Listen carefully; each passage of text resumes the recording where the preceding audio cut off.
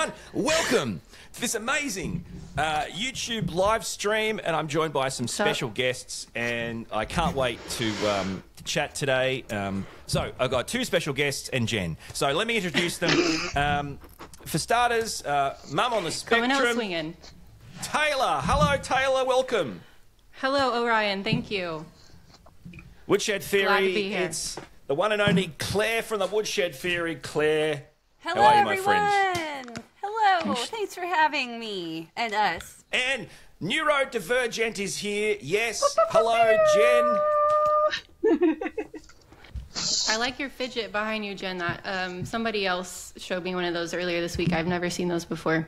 Super cool. This is how I stay regulated while I'm talking, and I have used this in every single live stream or interview that I have done. So it's good It's stuff. very stimmy to even look at. Mm-hmm. This is how we do it. I honestly can't watch it anymore. I've got to turn it. I can't believe this worked. I'm so stoked it worked, and I'm so glad we're here, everyone. And, you know, the great thing about it is we've got people joining us from all our channels on this massive live stream. The I'm chat so room, excited. It's ridiculous. The chat room is a little overwhelming. There's lots of comments and stuff, so thank you, everyone, for being here. Thank you for Whitney and Spicy Autistic for helping us moderate Thank you, the chat too. moderators. Thank you, moderators. We It means a appreciate lot. you. It means a lot, and it's great to have everyone watching. Now, this is a live stream that's never been done before for us, so a four-way channel live stream. So if you haven't checked out everyone on the screen, You saw it here please first. do. Please do. So check out everyone's channels. And Jen, Neurodivergent, I know you're on a flip phone from the 80s, so is there anything you wanted to say before you dropped out? Enjoy my 8-bit presentation. Do you have a tape deck over there? Yes, who doesn't? I'm gonna make my mixtape out of this. I miss all my my cassette favorite tapes. songs.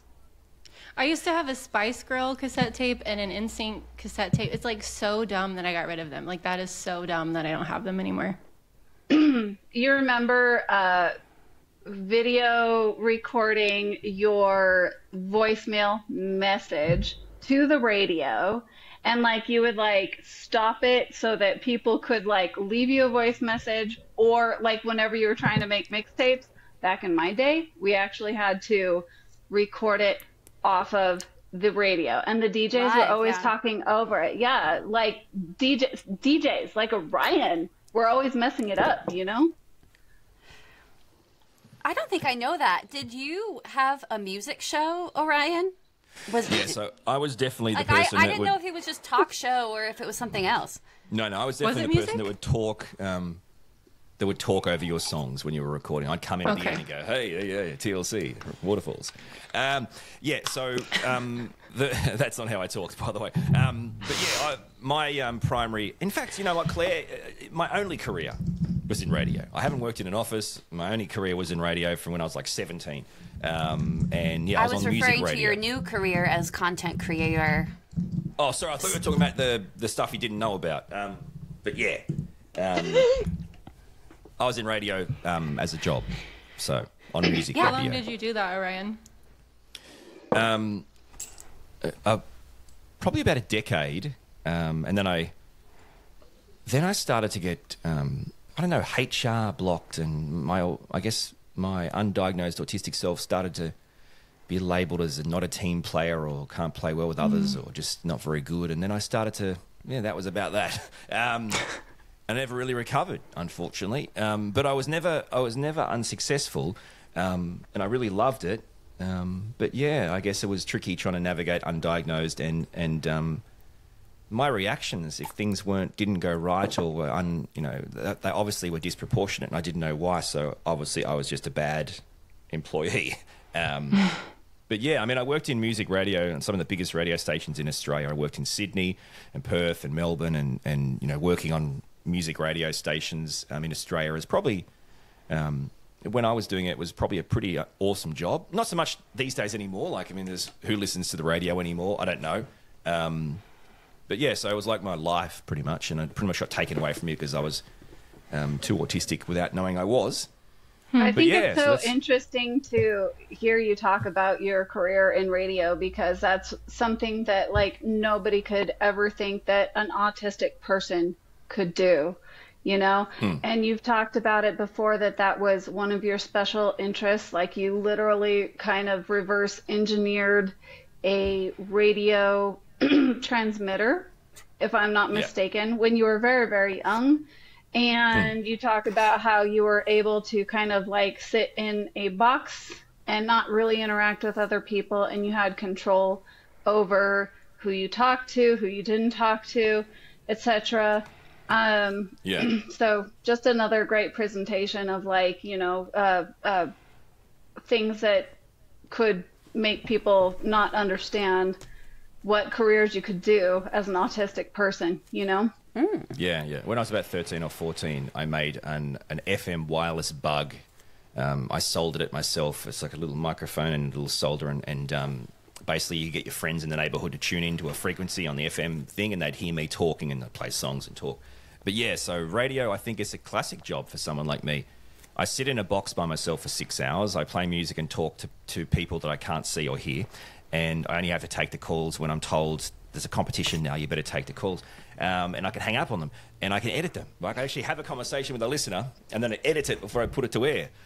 So it's in fact, when you think about it and look back, you can go, well, that's how I can slip through the keep up, because everything I do can be made in a in perfect environment. So it is really interesting. Taylor, you're a really fast typer. I love to type. It's very stemmy for me. Like ever since we had, goodness, what was it called in middle school? Keywords, maybe. We had a program, and that was like my life. Like, how many words per minute can I type? And I love to type. I love it. Yep. I love that about you. The original link word thing for some people. That's what I understand. Yeah. Anyway. Yeah, it's weird. Technology is so weird. And I'm recognizing so many familiar names in the chat. So thanks everybody for coming. So nice to see everybody. Jenna, I can't remember. I was just thinking that about how many words can I type a minute. It's over 100, but I can't remember. I checked it like a year ago, and I can't remember what it was at. But I love to type.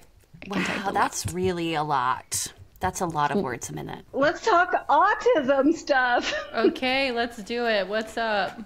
Hey everybody, welcome. But I had a question come in, and it's kind of like in tune with something I wanted to ask y'all as well. So question about when you are at your happiest. But my question to go along with that is like, when is one time when you've felt, because I know we deal with masking a lot, like when is one time you can look back and think like, that was I felt really a lot like myself in that moment. I have to think about that. Jen, you can go first if you have an answer.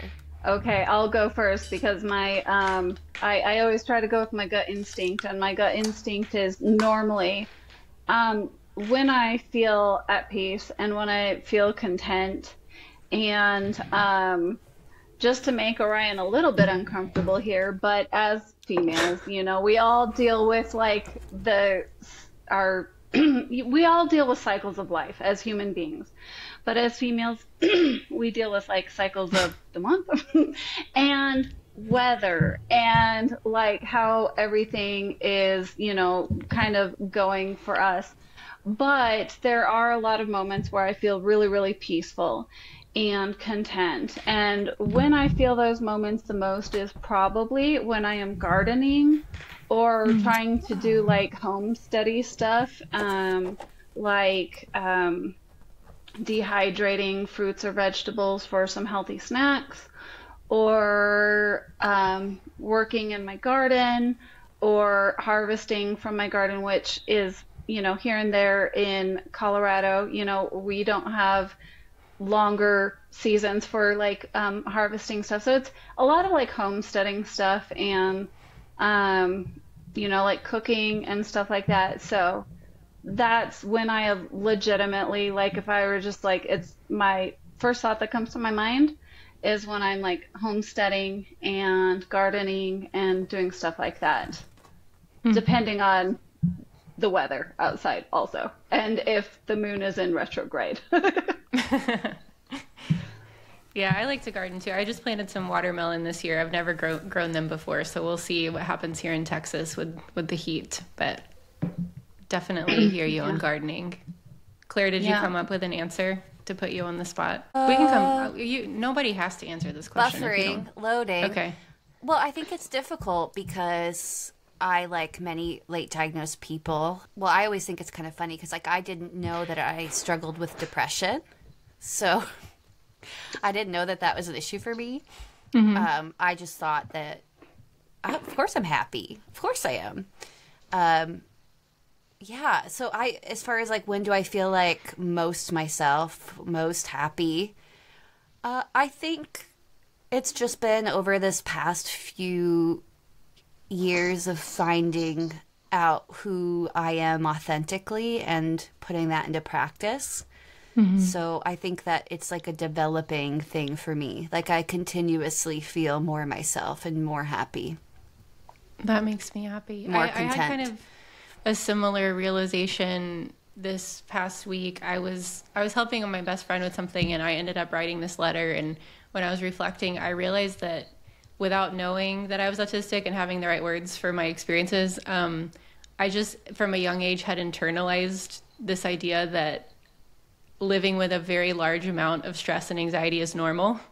And I feel like that's kind of what you're saying, like realizing, I think I'm happy, but like there's some depression there. And like, I've just realized, not knowing I was autistic, I just internalized that life is always supposed to be very stressful and anxiety inducing all the time. And so, like you said, I feel like I'm slowly peeling those layers back of like, oh, it doesn't always have to be this way. Mm-hmm. Orion. Okay, my answer to this question is a law of physics called constructive interference. That's my answer to. Was the question about happiness or something like that? Yeah. And your answer is constructive interference. So, does anyone know about the law of physics, the physics law, constructive interference? Does anyone know about that? That's what makes me happy. Are you asking us, or are you asking the live chat? Everyone, you guys. Do you guys know? I'm going to let Claire explain it. Oh, well, obviously, it's so easy. Are you ready? First, I mean, what did you call it? Because I think I call it something different. I think you take this brightly colored paper. Like there's pink, orange, yellow. Constructive interference. What the hell are you talking about?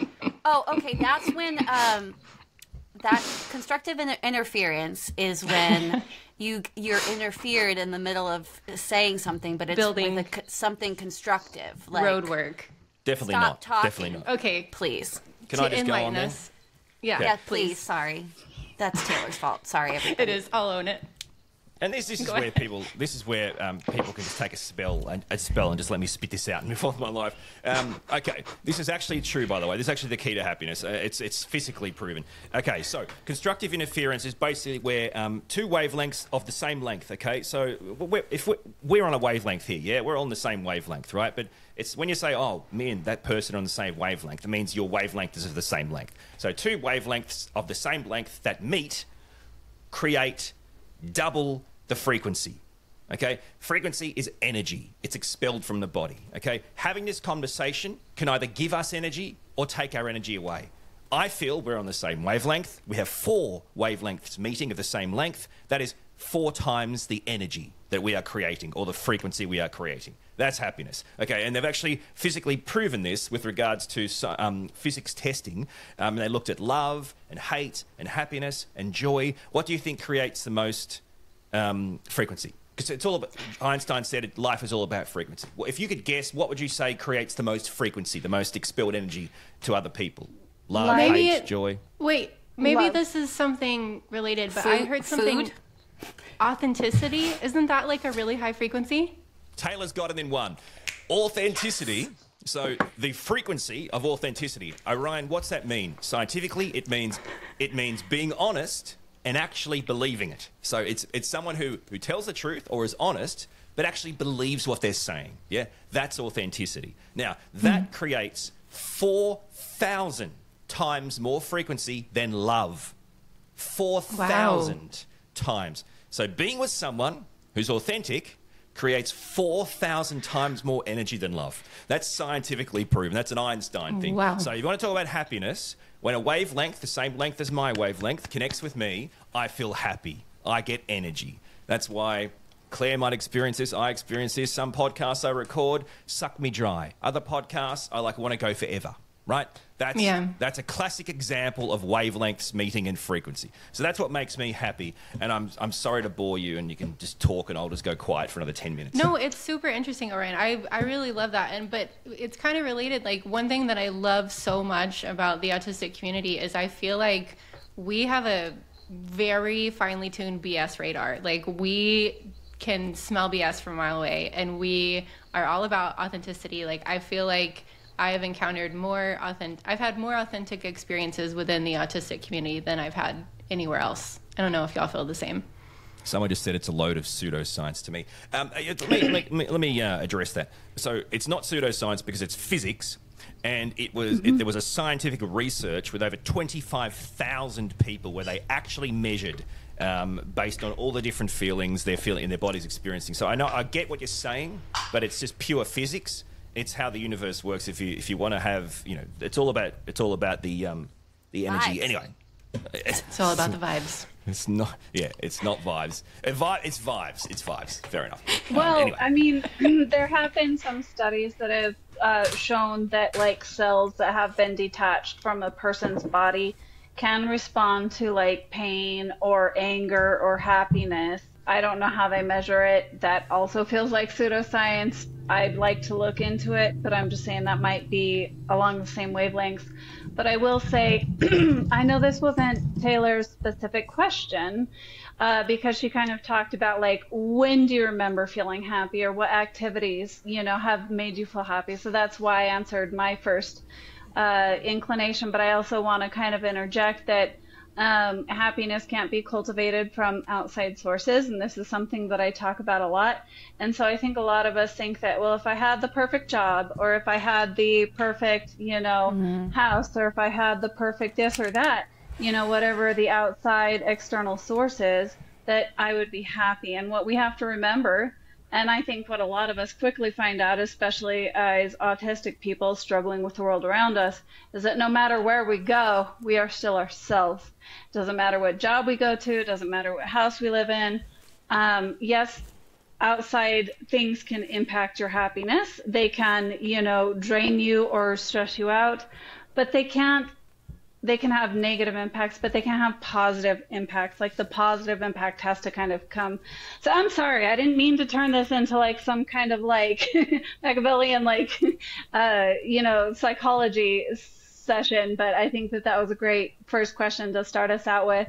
And I know that a lot of us ask for questions from our community, and I got a lot. So Claire, did you get any? As far as did I receive any questions? I didn't receive that many questions. I think I received one that I remember, and that was, please forgive me, I don't know who sent it, but it was about masking, and do we feel like we mask? I think the question was if we felt like we mask more or less now that we have our diagnosis. I think that was the question. And my answer would be, I think less. That would be my answer. I think I mask less now with my diagnosis. Now that I'm more aware of it, I feel like if I feel like I have to, but I don't think there's very many instances where I feel like I have to. So I don't know about you guys, but I feel like I mask less now. Taylor, when does the lawyer need it by? When's he in court? How fast are we typing here? Can you hear it through the judge hand down the ruling? Holy shit, Taylor! I don't know why. You're killing me with the typing. Okay, I did not know you could hear it. I am sorry. I'm getting flashbacks to uni here, trying to study in the library, and all you hear is no more typing. Noted. This is Noted. right? I'm studying here. I'm sorry. What's this? Okay, though. Orion knows. I just got the library. Oh my gosh. Sorry, I apologize. I just got a new mic. You know this, and I'm getting used to how sensitive it is, and it's picking up on everything. So it's good feedback. Thank you, Orion, for the feedback that my microphone is picking up. It's so positive positive feedback. It's bloody sexy it sounding crispy microphone. and Well clear? done. I You're wanted doing great. yeah, that's why I was doing it. I feel like I'm in the room with the keyboard. That's how clear okay. it is. Noted. I feel like I am the keyboard. Sorry, everybody, for the the buttons. keyboard sounds. I feel can't- like I'm in okay. the room. Oh, that's funny. That's a good one. Okay, I'm putting it up. Bye. The keyboard is going away to Oh, another shit. I'll be laughing at that area. tomorrow. Oh, shit. I mean, seriously. Oh, okay. So I think my answer it would be a little interesting in that when I first got my diagnosis, which was like 4 years ago now, I think maybe I masked a little bit more because I was like, I felt like, how am I supposed to be autistic? You know, it was like, now that I know that I'm autistic, like what is an autistic person like? And so I feel like there was this period of time where I was like, and I think there are for a lot of us, where it's like, who am I actually? Who am I really? Like, now that I am coming to know myself in this lens, through this lens. But now, yeah, I feel like I do kind of, I'm a delayed processor. So sometimes at a social event, particularly group events, I'll have this delayed reaction to where I'll process something and be like, oh, that response like didn't really feel like me. I think I was kind of masking through that. But it's usually just kind of at group events that I don't have a lot of control over because I feel like I've kind of restructured my life to just interact with people that I feel comfortable with for the most part. And I can't always avoid that, but I feel a like lot of times I do. You know, like when you're diagnosed later and then you're kind of thrown back out into the world, it's kind of like a baby giraffe trying to stand on its own. It's very much that kind of thing where you just don't know what to do and you're feeling very wobbly. So for me, it was easier to just kind of take a step back and kind of be more secluded. But I know not everyone has that option. Yeah, I would venture to say, and I actually talk about this in one of my videos, that I definitely, unmasked a lot more after my diagnosis, but then I struggle with that because I've always kind of been like a pick yourself up by the bootstraps kind of girl, and what doesn't kill you makes you stronger. And I do think that there is some truth to that, some truth to like working hard and adversity teaching you lessons and giving you strength. But then there is an obvious, negative side of that, which is how crappy you feel about yourself and how wrong you feel trying to navigate the world. And how you feel like you're making those choices personally to be a bad person when everybody else just gets it. So I don't know if how I'm still trying to find the balance myself because I definitely unmasked a lot more. And it was kind of like I said, is it, beneficial to me, or is it like, I don't want to run on the treadmill anymore because it's uncomfy and I don't like it. I find myself not interacting with people as much anymore. And I find myself secluding myself a lot more. And I almost feel like I don't know how to talk to people anymore. Like, have I given myself too much grace?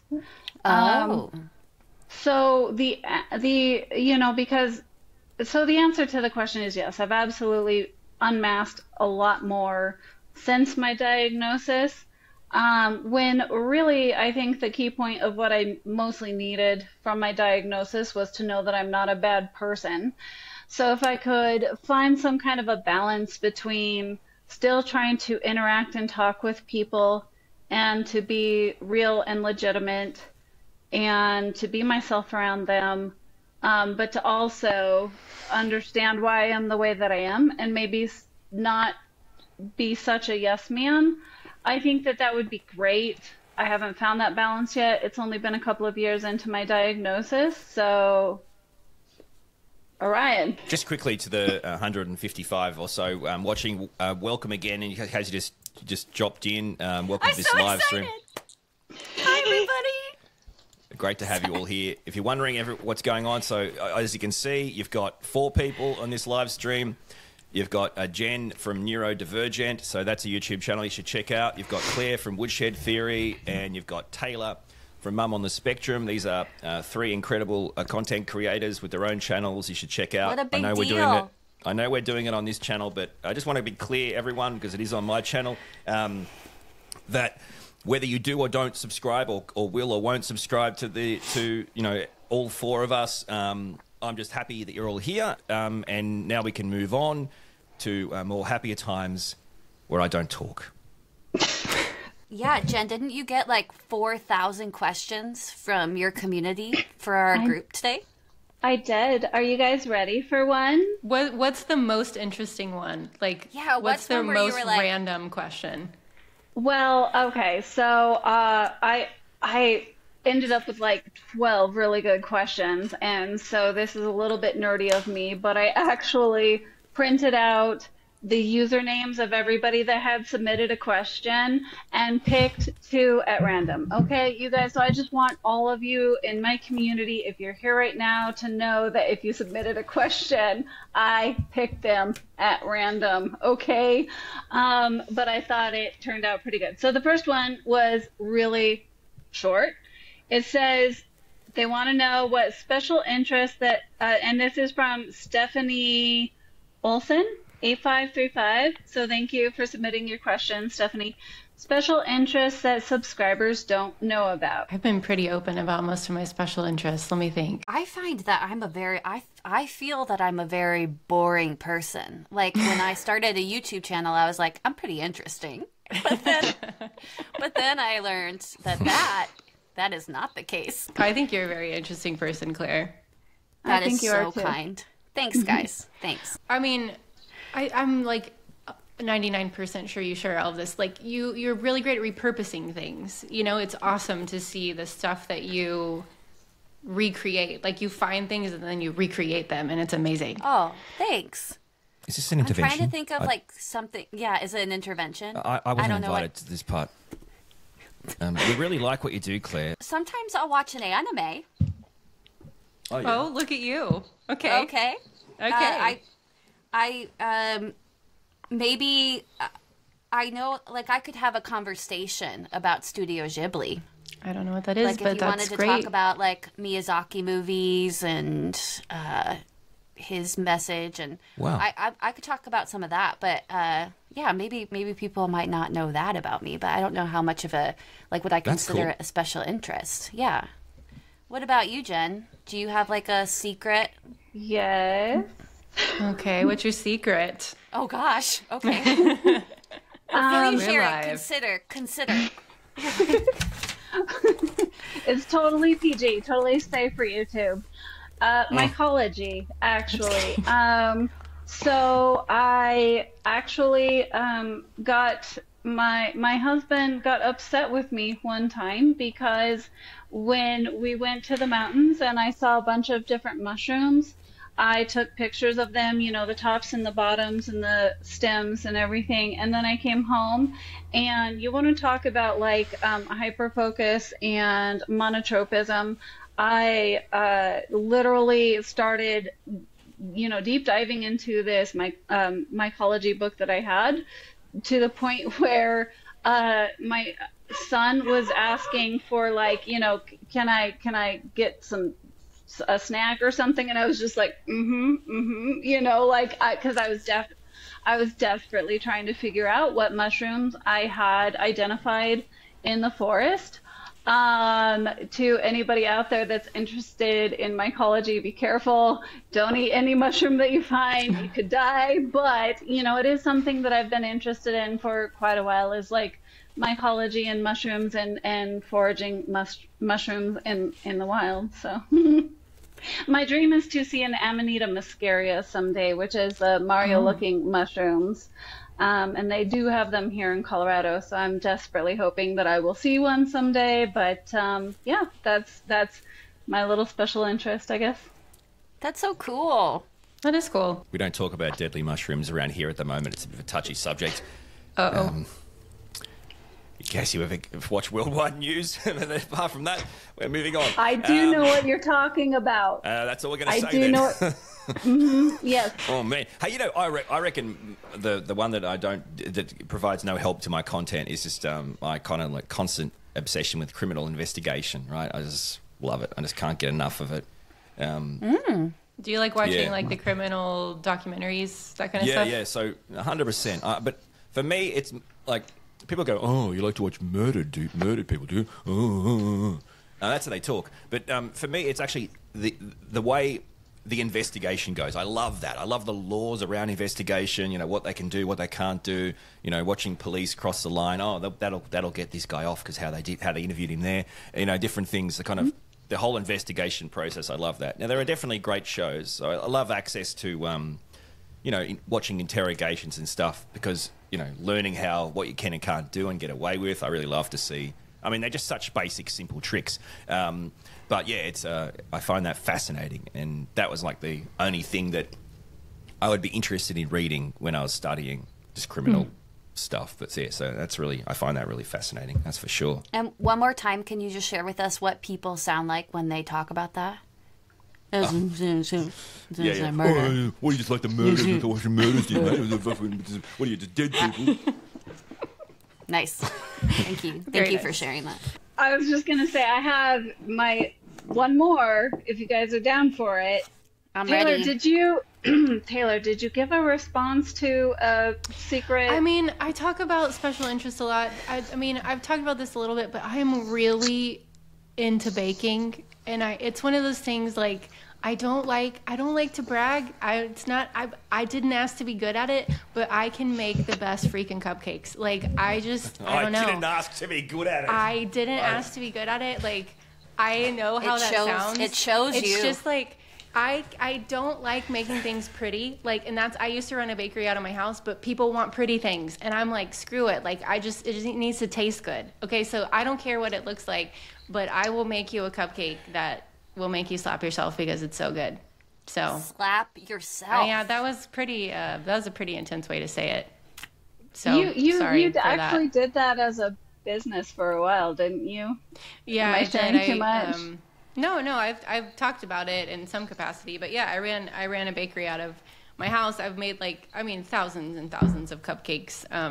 So I love doing it, and I've baked since I was little, but my specialty is like cupcakes and cookies, and I'm really into it. This past weekend, my daughter, she started watching baking shows, and these 10-year-old kids were making eclairs.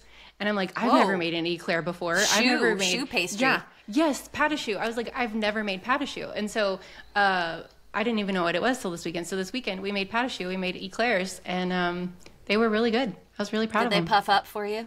They did. And I'm a gluten-free baker because me and my son are gluten-free. And they were freaking good, is all I have to say. They were amazing. Well, you said that you've made thousands of cupcakes. Well, I don't mean to brag, but I've eaten thousands of cupcakes. Well, that's impressive too. Yes. And you So- didn't ask to be good at that, Claire. You I know, didn't ask to be good at that. No. some people are born that way. You know? shows me. I know. Autistic Jenny, you might have known her as Jenny Aspie. She's changed to Autistic Jenny in the Hey, comments. Jenny. She's just written, there's a southern saying, when something tastes so good, it makes you want to slap your mama. Is that Yeah, that's real? where it was coming from. Like, she making if that you're up? Not Is that familiar, made up? No, it's like it's so good it makes you want to sit up and slap yourself. Like I hear it in Texas a lot, and I realized when I said it on the live stream, I'm like, this is probably offensive to some people. I'm sorry for the trigger warning, whatever. But yeah, it's a weird saying that you hear in the South a lot. Like, so good you want to sit up and slap yourself or slap your mama. It's I know, Okay. problematic. Yes. I was checking into Facebook and stuff. Someone asked about. This is a good question from Isabel. She asked about like the consequences of generational undiagnosed or late diagnosed autistic people. The kind of impact that can have on. It's a really interesting conversation to have, given that we can. So if we've got 4 autistic people here, and presumably 4 late diagnosed autistic people. Some have kids that are gone on to become autistic, and some obviously were created by people before them. So it's come from somewhere. So, does anyone want to talk about that? That's a kind of interesting thought from Isabel about this kind of the consequences of generational undiagnosis, or... Jen? Do I raise my hand like I'm in school? So that lets you know Go that for I it. have an answer for your question. Yeah, looks it's disproportionately helpful. small to the rest of your body on this shot. But yeah, go. Okay. I have a question. I have an answer. So, my dad was absolutely autistic. He would seclude himself at family functions, and he would get angry at noises and sounds. I remember as a child growing up, he would get angry at me for stirring my ice cream in my bowl.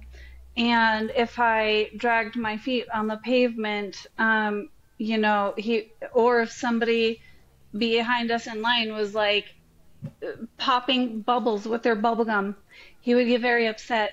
And I just always thought that he was just like a buzzkill, and I remember like sometimes before my autism, I recognized my own autism.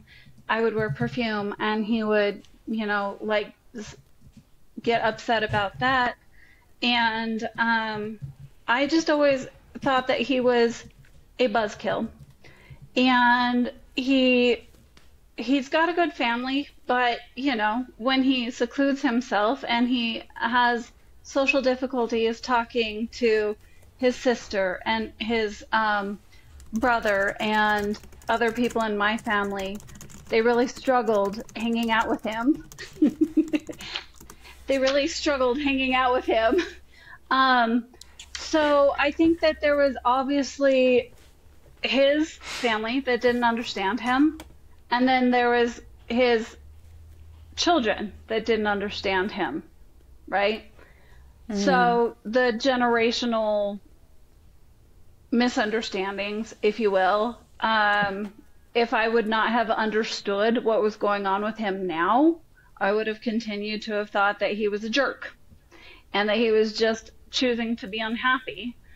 Even after I understood what autism was for myself, I would actually talk to him purposefully and like watch his eye contact, and he could not look at me while he was talking, so that gave me a whole lot more understanding. So I kind of feel like there's like a stopgap at this generation, I guess, of understanding my dad, when there were his family probably just thought he was choosing to be antisocial and choosing to seclude himself and choosing to be awkward and weird and irritated at noises and sounds. So I don't know if that answers Isabella's question, but that was definitely my experience.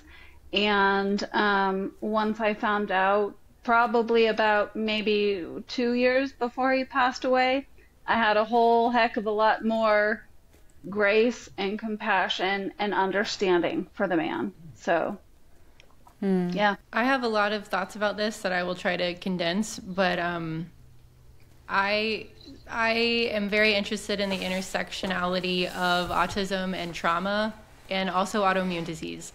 And I think there's so much internalized stress with autism.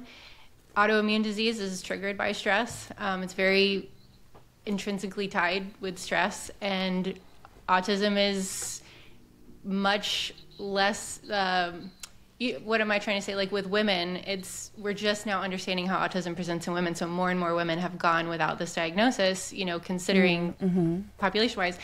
And so I think there's so much to say about when women, we pass, think about me, like if I didn't know I was autistic and kind of kept internalizing the stresses, like I'm talking about this in my video tomorrow.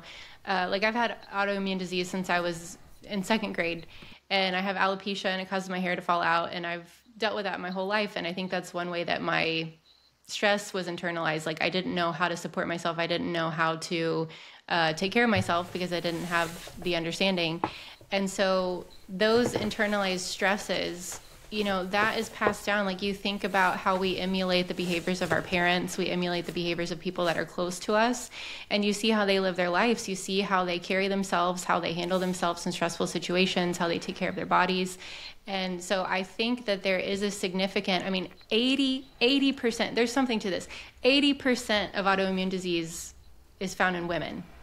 And compare that to what we're seeing in the autistic population. I mean, autism is highly, highly undiagnosed and overlooked in the population of women. And so I think there's a lot of hidden stress here that results in disease and sickness. And I think that there is a lot of hope because we're learning so much more about this. And, what we talk about in my community a lot is sometimes just having the words to talk about what you've been through is extremely healing. And so I do have a lot of hope. And I think that it's going to, I see a positive future for the progression of us being able to talk about and define autism, especially in women.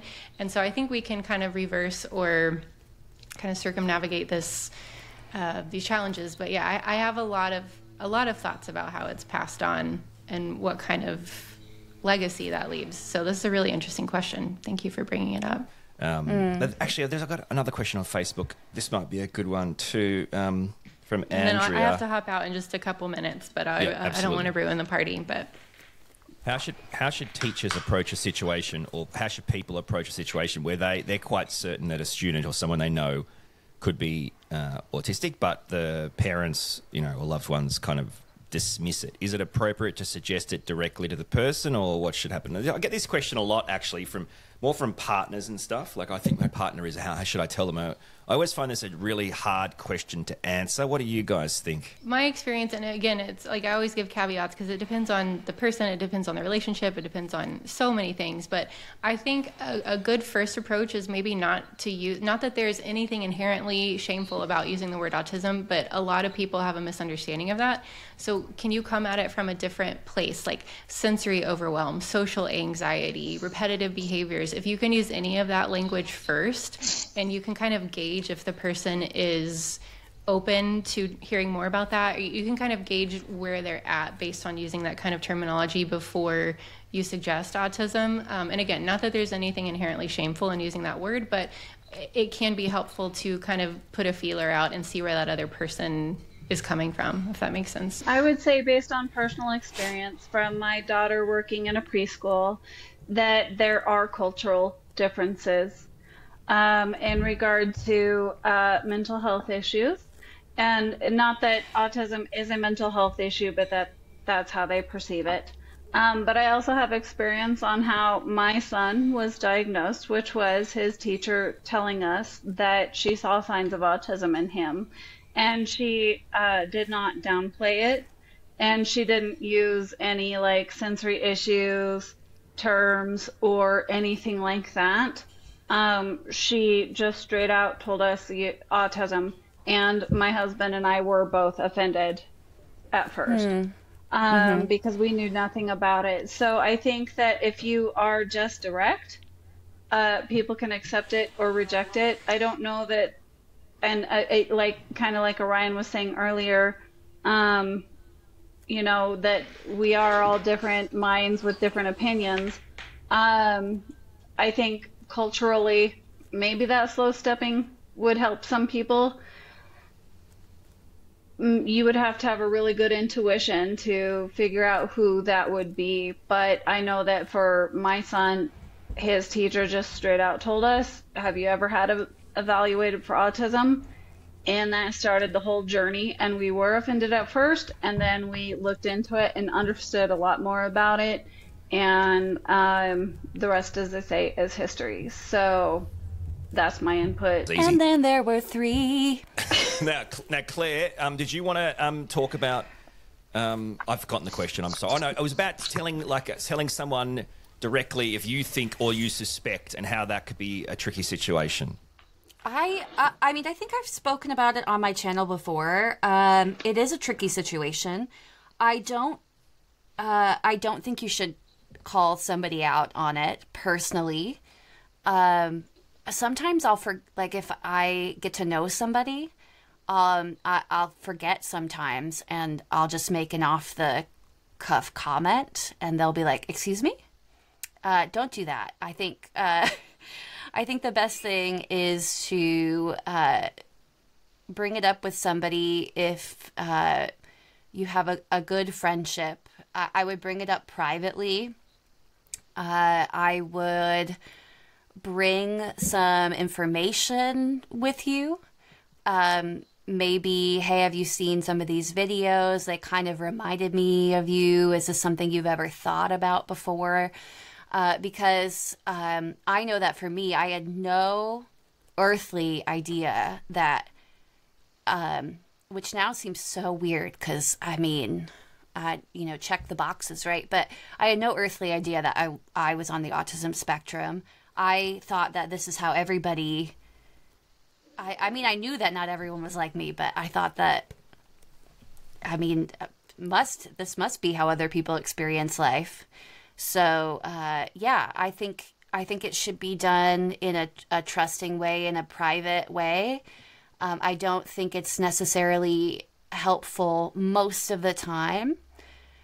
Even if you can or you suspect that somebody is on the spectrum, I don't think it's helpful most of the time to just... hey, just met you, thought you should know, bye. I don't think that's usually helpful, so. The Call Me Maybe type song. I feel like now we might be able to look more into the comments too. People are saying, are all answers going to be sung now, Claire? Is that something you're going to be doing?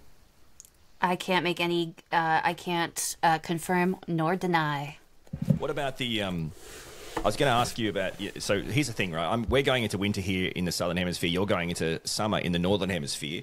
And tell us what's the deal now? So beanies, yes. New summer headgear. Well, what do you do to prepare for the warm? You want to show us or tell us? Like, are you making something different? I mean, we don't need to talk about that necessarily. I mean, that's really kind of you to shout my... I mean, I do Etsy as a way to help support myself, and I normally do like beanie hat drops, as you guys know.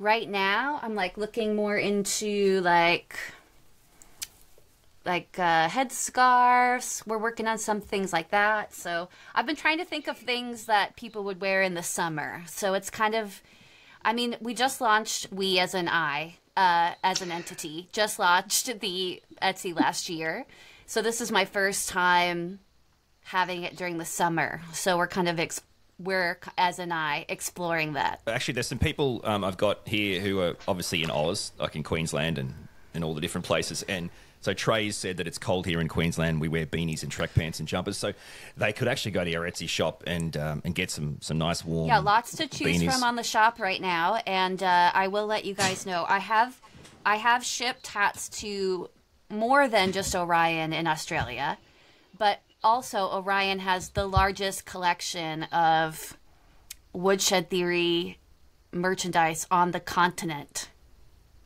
I mean, that's something, right?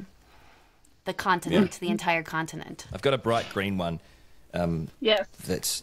And I've got Thanks, this one. Guys. That's so kind of you to shout out my endeavors. Okay, so I actually think that this one is a pretty good one. It's by Grace Brooks. And she says, even clinicians struggle, so this is a little bit deeper, so get your thinking caps on. If even clinicians struggle to discern between level 1 autism and ADHD, how can we ensure the diagnosis is accurate, and does it even matter? Would it be better to just fold them into one group and discuss support needs? Or is it super important to know? Obviously, we're trying to lump level 1 autism and ADHD together, and I do think that those have some very distinct properties, and one of them can be treated with medication and the other one cannot. But I'm open to hearing what you guys have to say about that. I think there's even, like, aside from just trying to discern between level 1 autism and ADHD, because I do think that there are quite a few distinctions there. Clinicians do have, depending on their training, struggles differentiating between autism and ADHD, because you've got the hyperfocus issue where you have a kid may have inability to be pulled away from something in a hyperfocus, or they are too focused on it, you know. So there are a lot of crossover, a lot of similarities and overlap. But the bigger issue here, I think, that we can kind of discuss is that there are a lot of mental health professionals out there who still don't understand how to diagnose this stuff in general, and that it is especially more difficult with adults. So if you can't trust the experts, who can you trust, I guess? Being granular is important when it comes to talking about how to best support people. I think in my mind that is where it becomes important, because maybe someone who has ADHD or autism or both, they all have different support needs. So in my mind, even though there are so many similarities, I think somebody just mentioned comorbidities that have a lot of the same outward presentations.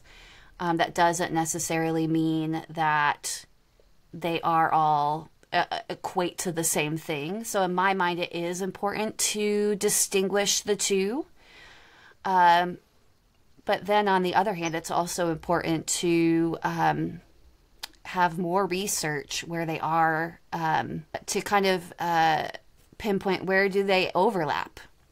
Like, where should we be lumping them in together? And where are the differences? But I do think that there should definitely, there's something wrong with being more granular and explaining things more particularly. That's how I feel about it. Only 7 hours to go before we wind this up. So thank you for being here. A lot of people really like that question, Jen. That's why I regretted not listening to anything that just happened in the last 5 minutes. I apologise. I was watching the comments. I think we were talking about ADHD and autism. A lot of people are saying they're very two distinct things, and other people are saying, you know, they're very similar, and some were saying that one led to the other diagnosis. So I think this is a really fascinating conversation to have. With all, you know, co-occurring conditions, and we always talk about this, like in videos and things, how the percentages just say that the chances of this linked with autism seem disproportionately higher for, you know, for autistic people. So it's a really fascinating conversation about co-occurring conditions. Not only the co-occurring conditions, so it's just like also that there are a lot of mental health professionals who aren't really educated specifically in autism, especially as it presents with, you know, adults, because they're still operating off of the Leo Kanner and Hans Asperger definition of what autism looks like, which was very externally observable traits based. And, you know, I've been looking at the chat, and there's been a lot of people that say that we know ourselves best. And so there is a lot of truth to that, in that, you know, a lot of us research and we discover a lot about ourselves, and we feel it very deeply before we go to seek a diagnosis. And we do know ourselves best. So I think 90% of the time when people walk into a clinician's office, they already know which diagnosis to a degree they're probably going to get, because they didn't, you know, take time off of work and seek out a therapist or a mental health professional to seek a diagnosis because, you know, there's nothing going on.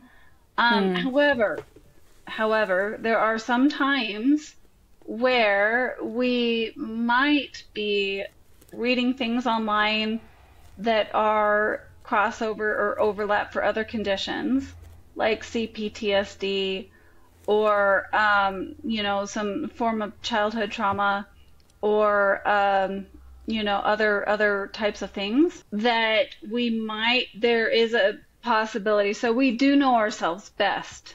However, there could be instances where we are reading information off the internet where there's a lot of crossover, and CPTSD or ADHD is a lot of crossover there, where we are maybe getting it wrong And if we have a really good mental health professional, they might be able to steer us in the correct direction. Because I actually asked the professional that diagnosed me, like, how often do people walk into your office and think they have autism and walk out with another diagnosis? Because I was really trying to validate my own diagnosis. And she said, probably there might be about 10% of people who walk in my office thinking that they have one thing and walk out with another. So I guess that's a long way of saying that, yes, we do know ourselves best, but that there are a lot of crossover with a lot of these conditions.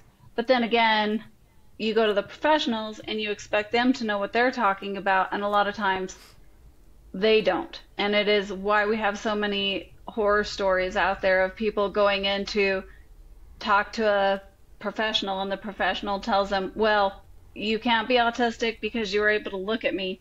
You can talk. You can complete sentences. You went to university. You went to uni. Nope, you can't be autistic. So that's a struggle.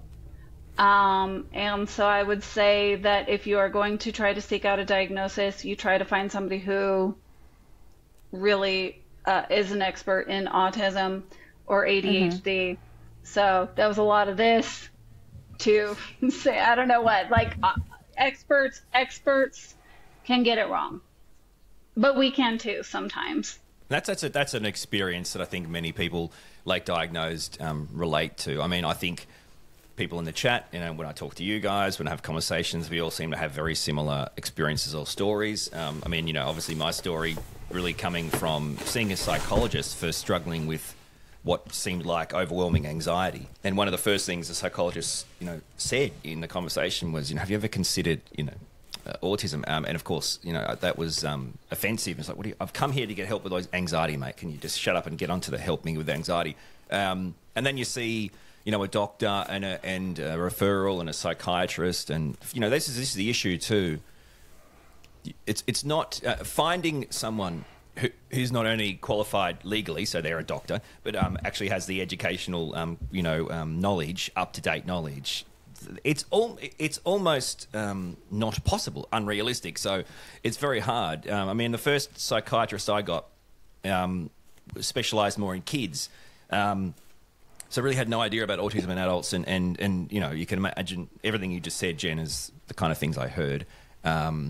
But then when I finally worked out, okay, you've really got to find psychiatrists who actually have some sort of, you know, educational interest in adult assessment. And that's hard to find. And then when you do that, you know, they're like, I can't believe this other person, you know, missed this or said this. It seems so much more obvious to them.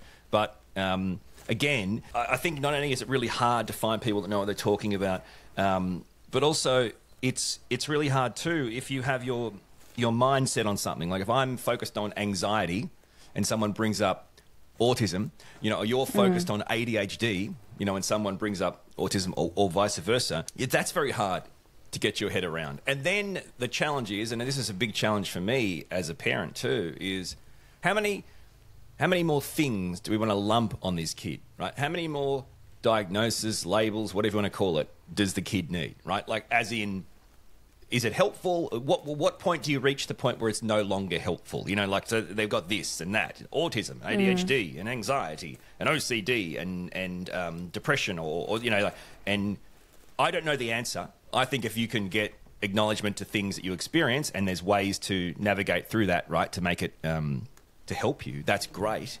But for me, that's the thing I'm navigating right now. At what point do you stop? Right? It's like it's really tricky. Yeah, somebody says anxiety to autism, huge leap, and that's actually not true, because when you're living with autism, like anxiety on its own is its own separate diagnosis, but there is like a lot of like anxiety. Like I think 80% of people who have autism also have anxiety from trying to interact with the world. And that doesn't mean that anxiety is an indication for autism, like it's not a diagnosable criteria, but it is a result of having autism, because we have so much anxiety about interacting with the world every single day. I was just thinking about what Orion said about when do you, like when is it too much to like stack onto somebody? And it was kind of making me think about how we have these negative feelings towards some of these diagnoses. I think that's when it becomes, I think that's when there starts to be a question of like, well, how many more? Like, what's too much? When will it be? I think maybe what needs to happen is starting to shift getting these diagnoses into something that's way more positive and a good thing. And then we can kind of move away from this idea of that it's going to hold people back. I think from having too many diagnoses might hold someone back. When, for me, what my diagnoses have given me is a lot of freedom and understanding. But I understand what you're saying, like, because we have this conversation a lot, right?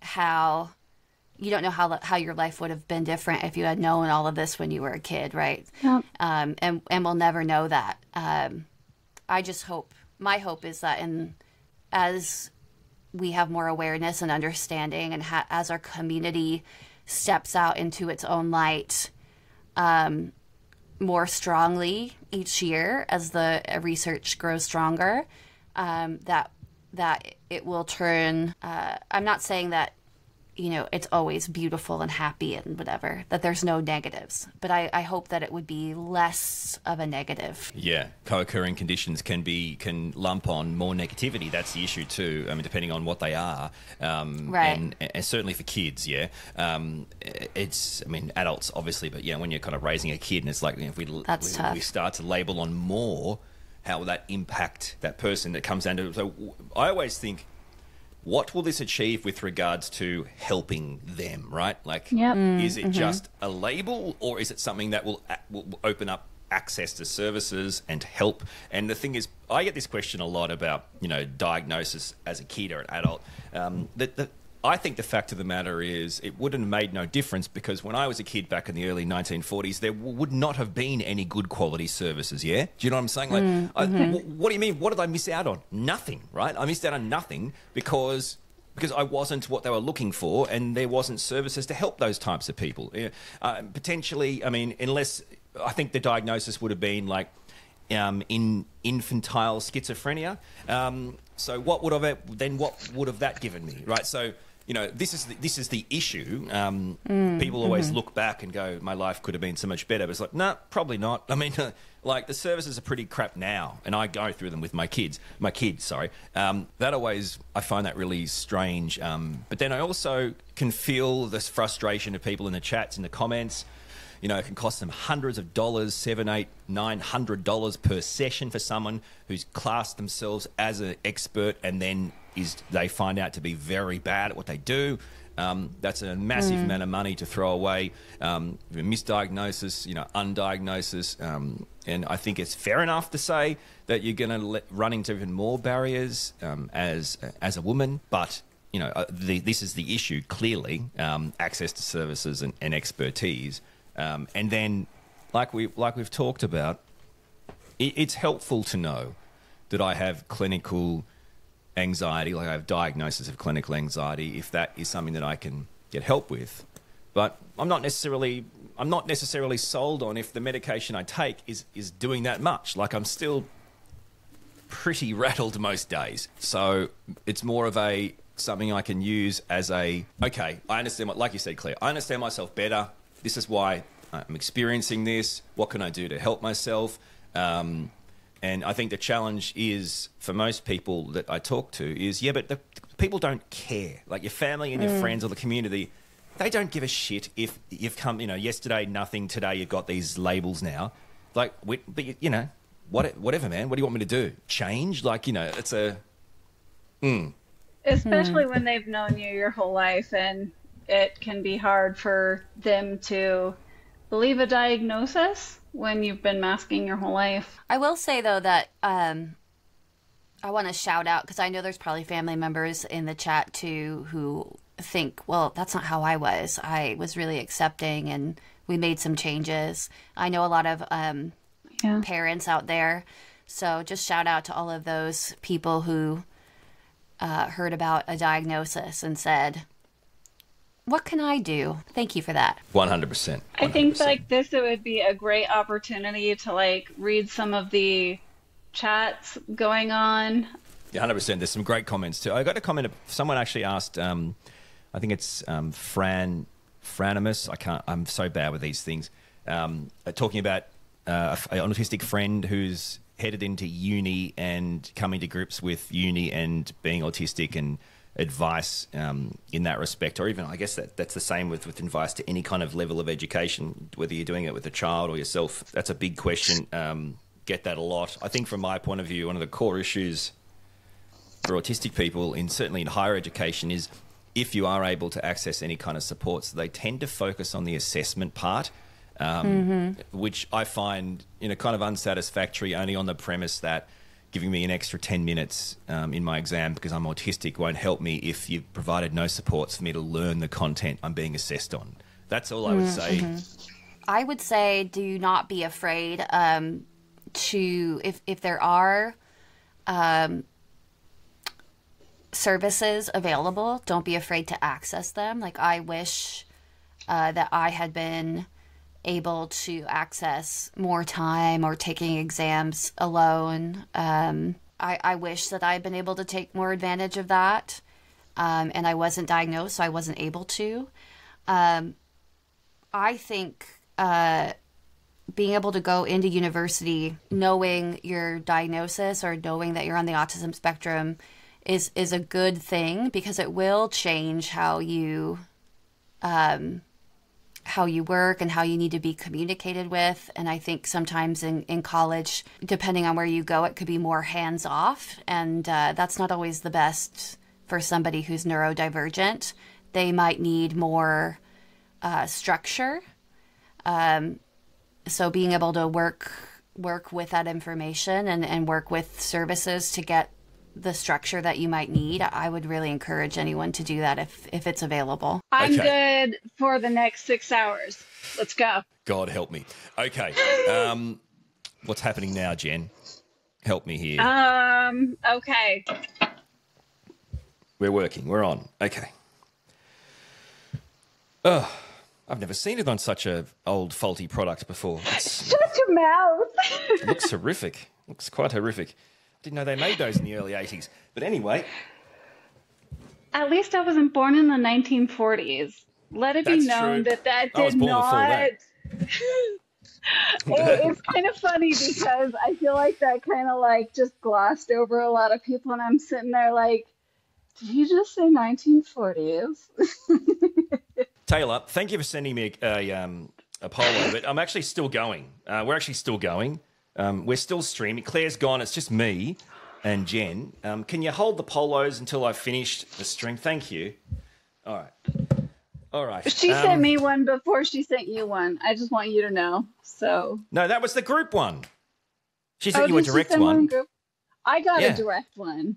I'll get stuff. That's a load of rubbish. Why is that? I don't know. Maybe because I'm nicer to her. Okay, whatever. What did she say? How did you watch it if we're on the stream? I didn't watch it. I just got a notification. So making fun and sarcasm is my love language, but that is not for everybody on the spectrum, but that is because I also have the ADHD. So I'm all about it. I'm all about the teasing. I'm all about the silliness. But I definitely know that that's not everybody. But anyways, Orion gives me a hard time about my equipment because the very first time, I know that sounded bad. The very first time we did a interview, I did it off of a 20-year-old laptop that had no sound quality whatsoever. And so for this one, I was asking like, well, can we hop on from our phones? And he was like, yeah. Everybody was like, oh, Jen's going to be an 8-bit. And I was like, look, you guys, just because I have a flip phone to attend this live stream in doesn't mean that I won't be there. I'll be there, okay? A for effort. It's funny. I don't know if it actually is more specific to autistic people, but because Claire's very similar, and you and I also think, and it's very much my personality. If I'm making fun of you, giving you crap, whatever you wanted to call it, teasing, whatever, making jokes, that's a sign that I actually like you enough to waste my time on you. Like, as in, if I'm not giving you crap, if you're not getting teased by me, or I'm not giving you crap, that's a good sign that I'm not so much there. So maybe it is more of a unique thing. Maybe it isn't as unique as I thought. Maybe it is a kind of a neurodivergent thing, but and maybe it isn't. But I definitely do that a lot. I mean, I just assume that Jen, when you understand, I'm joking, but I just assume a lot. Well, I do constantly tease and make fun, but I think that is very natural to us. So maybe it is more of a different brain kind of thing. I'm not sure. But another thing I'll say is that, yes. I know that, Claire and Tay get very, drained with the live streams. And for me, this is kind of the only interaction I get, to be honest with you. And it actually kind of gives me energy and energizes me. So I appreciate everybody that's been here and chatting and giving their input. It's pretty awesome. Well, then prove it and do something. Well, I came with my hat on. I was going to do the impression, but I don't think. Oh, you came back as me. I didn't even see it. You came back as me. I did. That's awesome. But, okay. Yeah. 2 Orions in 1. More Inception. Anyways, I do think that this was a great stream, and we have proved now that we can do several people, and so maybe we should kind of wrap it up. Now people are asking questions. Do you like dark humor or crude humor? I feel like I'm just a sarcastic humor type of person. I don't know about you, Orion. I'm not a huge fan of too dark humor. I'm a little bit of a sissy. Then I like dark humor very much.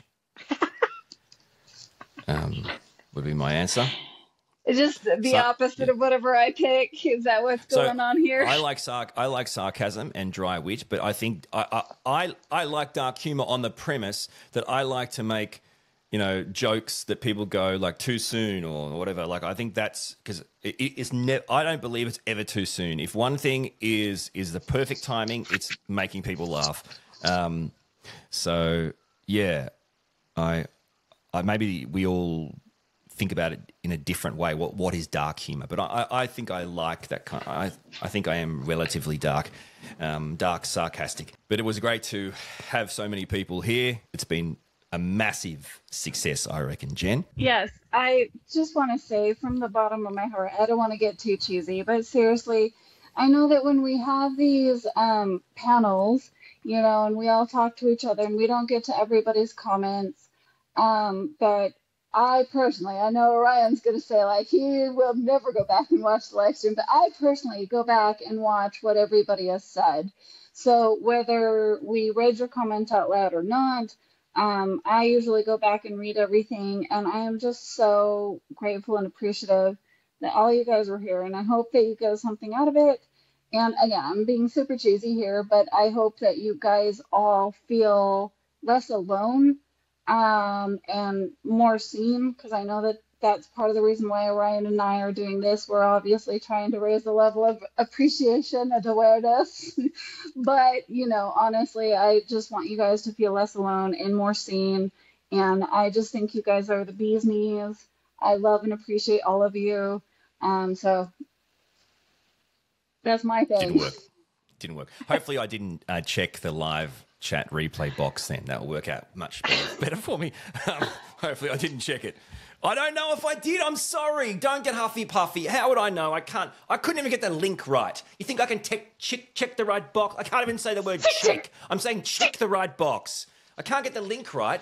I'm going to check the right box. I'm going to start getting really agitated and really fiery here, people. So just whatever you do, don't give me any don't give me any crap, okay? Because, you know, there's a guy called James with a Y. He made a set of bingo cards that have things that I do in live streams that he could tick off as I go. And I don't think I've got any ticked off today, so you're very lucky. Anyway, yes, there's a bingo. did. I can't keep up with the live stream. That was number one thing you did. Okay.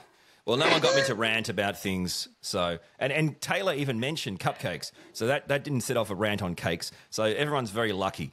Because, of course, we all know that this is just bloody disgusting. Cupcakes, cakes, whatever they are, just piss off.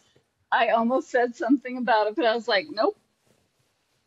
Keep it quiet. Yeah, like, nah, I'm not interested. Just piss it off and get me something that actually is tasty. Like, seriously. Anyway, here we go. People are going to start ranting about how they make great cakes. Yeah, you know what? Go slap your mama. That's what I would say to you. I don't even know what that means, by the way, but just do it. You got a good cake? Slap your mama. I don't want to hear about it. You see what I'm saying? Like, just up you go, off your trot. Seriously, you got a good cake? Put Great. your manners back in. Hey, I was told slap. That's a good thing to do. Anyway, it's honestly just slap your mama, mate. Tell her it's good. Imagine it. Imagine. If I did that in Australia, I'd go to jail. Like, oh, you know what? This dinner was bloody delicious, Mum. Crack! Like, seriously, what in the world? Where are we living? How was dinner, boys? Bloody great. So, I just said it was good. You down there? You coming up? She's asleep. She'll be back. She's gone into concussion protocol for the next 2 weeks. She can't play. All right. Good. Yes. Okay, so everybody prepare to say goodbyes, and please, we don't promote violence on this channel. Please do not slap your respective mamas. Okay? Unless, of course, it's metaphor. All right. Good, thanks. Appreciate it. Love you guys very much. I loathe you and say tolerate goodbye, you. Orion. All right.